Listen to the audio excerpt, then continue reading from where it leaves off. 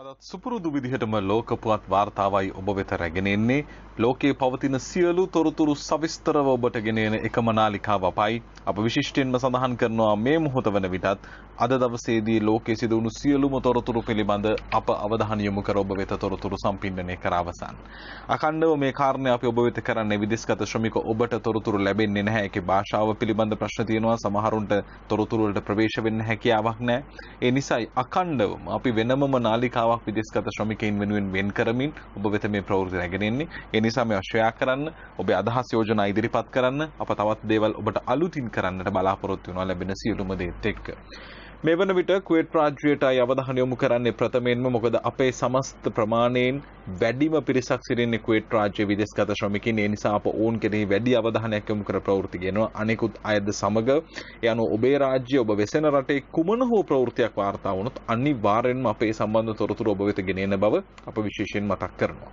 අධ්‍යාපන අමාත්‍යාංශයේ කුවේට් රාජ්‍යය දැනුම් දෙනවා යම් කෙනෙකු ගුරුවරුන් විදිහට ගිහින් ඉන්නවා නම් කුවේට් රාජ්‍යයට ටීචර්ස් ට්‍රාන්ස්ෆර් ඩෙලිගේෂන් MOU නම් සස්පෙන්ෂන් ඔෆ් ටීචර්ස් ට්‍රාන්ස්ෆර්ස් සියලුම ගුරුවරුන්ගේ මාරුවීම් නවත්වන්නට තහනම් කරන්නට මේ වන විට අධ්‍යාපන අමාත්‍යාංශය තීරණය කර ඇති බව කුවේට් රාජ්‍ය බලධාරීන් දැනුම් දී තිබෙනවා.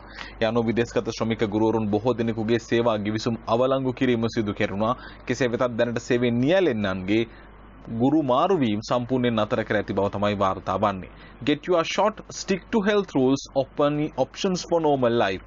ඔබ එන්නත ලබා ගන්න, එන්නත ලබාගෙන සෞඛ්‍ය ආරක්ෂිත ක්‍රමවේදවලට අනුව ඉන්න. එහෙම වුණොත් ඔබට සාමාන්‍ය ජීවිතය ගත කළ හැකියි. මේ වන විට කුවේට් රාජ්‍යය දැනුම් දී සිටිනවා. ඒ නිසා විදේශගත ශ්‍රමික ඔබෙනුත් අපි ඉල්ලන්නේ එන්නත ලබා ගන්න, බියවීමකින් තොරව එන්නත ලබා ගන්න.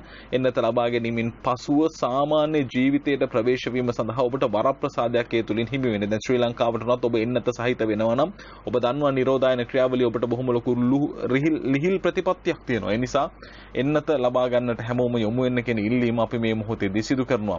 Institutional quarantine exemption for some has no significant effects on hotels.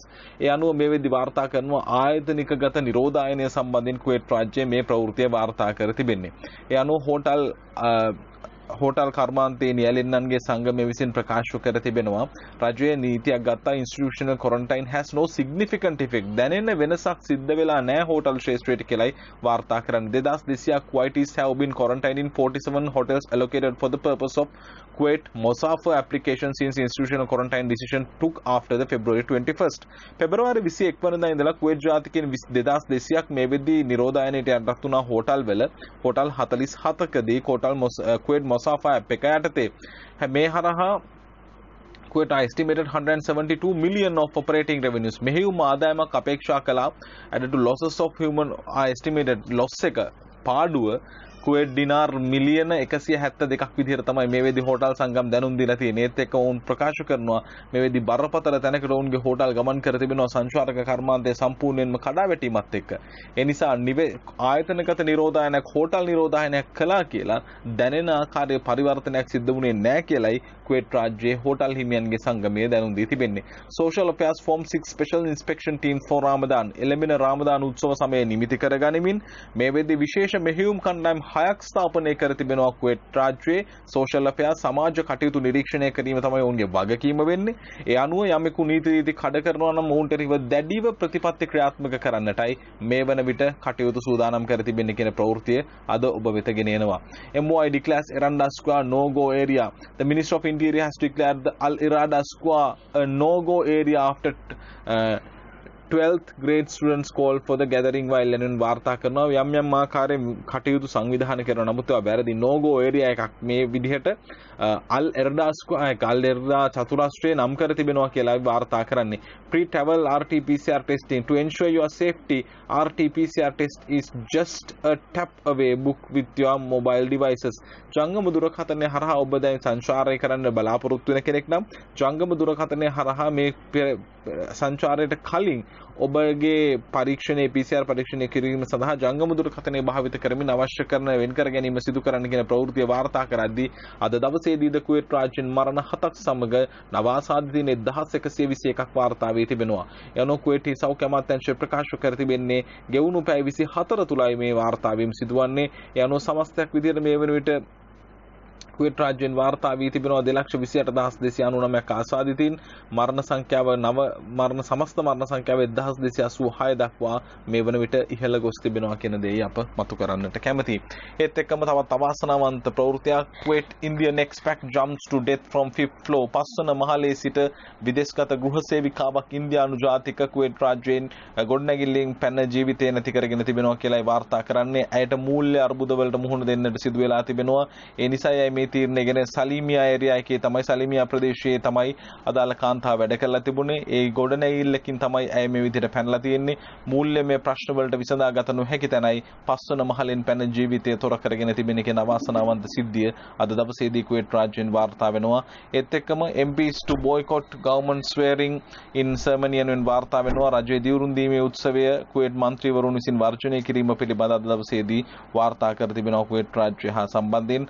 ඒත් එක්කම මේ වන විට වාර්තා වෙනවා දවස් 20ක් ඇතුළතදී කුවේට් රාජ්‍යයෙන් වාර්තා වුණු ආසාදිතයින් සංඛ්‍යාව 25408ක්.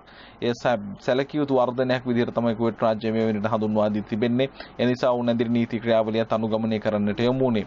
ඒත් එක්කම මේ වෙද්දී වාර්තා කරනවා සහලා platform in operation from tomorrow යනුවෙන් වාර්තා කර තිබෙනවා. bookings were currently being done by agents of destination management companies.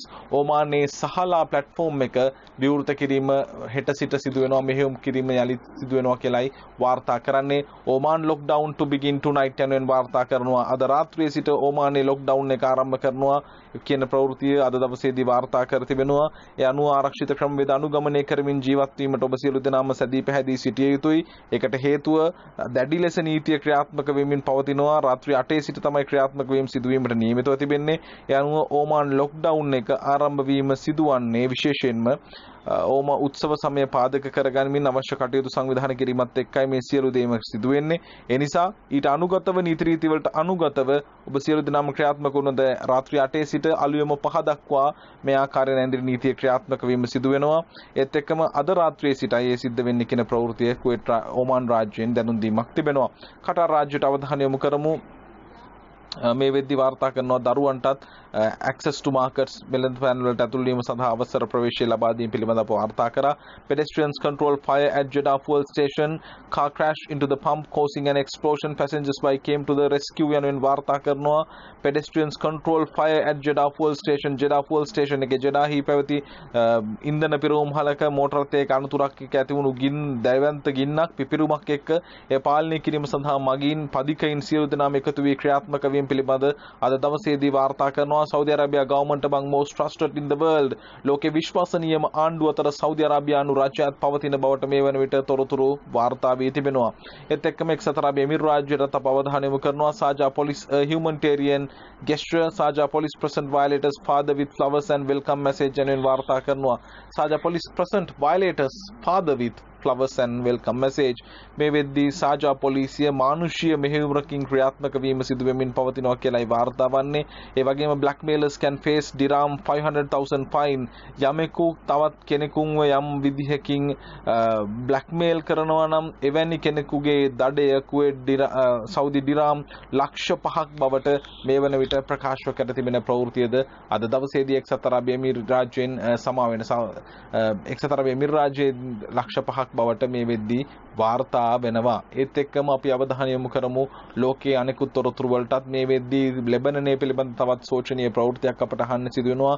amid myriad of crises myriad of the crisis Lebanese now confronts an ecological disaster on its shores.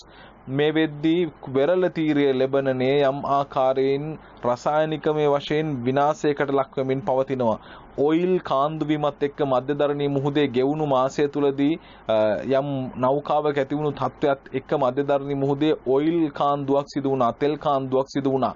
ඒකත් එක්ක මේ තෙල් මේ වෙද්දී නැගෙනහිර මධ්‍යධරණී මුහුදේ සිදු වුණු දේත් එක්ක මේක ලෙබනන් වෙරළ තීරයට මේ දේවල් පැමිණ තිබෙනවා. ඒ නිසා මේ වෙද්දී සමස්ත වෙරළ තීරයේම බරපතල ලෙස හානියකට ලක් වෙලා තියෙනවා සහ මේ වෙද්දි කැස්බෑවන්ට සහ තවත් පරිසර ජීවීන්ට සියලුම දෙනාට අනහිතකර ලෙස බලපාන තැනකට ගමන් කරලා තියෙනවා. in poisonous tar මේකේ විස සහිත වුණු තාර වර්ගයක් වම් ආකාරයකින් මේ වෙද්දි බෙරළ තීරයන් වල පැතිරී ඇති ආකාරයක් වාර්තා වෙනවා. ඉතින් මේ ලෙබනනේට පුදුම තරම් ප්‍රශ්න මතුවීම ඉතාමත්ම ඛේදනීය තත්ත්වයක් විදිහට අප හඳුන්වා දෙනවා. ඒත් එක්ක විශේෂයෙන් වාර්තා කරන it's been extremely frustrating. Lockdown fatigue is something Carmina argue knows well. ඉතාලිය යලිත් වතාවක් ලොක්ඩවුන් එකට ආවිද Italy facing third wave of COVID තුන්වන රැල්ලත් ඉතාලියේ ඇති වෙමින් පවතින අවදානමකයි සිටින්නේ. ඒ අනුව මේ වෙද්දි විශේෂයෙන් වාර්තා කරනවා යලිත් වෛරසය පැතිරෙමින් රෝග ඉහළ යාමේ තත්ත්වයක් වාර්තා වී තිබෙනවා යුරෝපය තුල. ඒ නිසා ඉතාලිය තුන්වන රැල්ලකටත් මේ වන විට සූදානම් වන තැනකට ගමන් කර තිබීම බරපතල තැනකට ගමන් කිරීමක් ලෙසයි හඳුන්වන්නේ. සබ්ස්ක්‍රයිබ් කරන්න ලෝකයේ තොරතුරු අප ඔබ වෙත ගෙන එන්නේ විදේශගතව සිටින ඔබ සියලු දෙනාම වෙනුවෙන්. අප සබ්ස්ක්‍රයිබ් කරන්න, මේ නිවුස් ෂෙයා කරන්න ඔබ වෙනුවෙන් අප නිරන්තරයෙන් පෙනී සිටිනවා. අදත් සුපුරුදු විදිහටම ලෝක පුවත් වාර්තාවයි ඔබ වෙත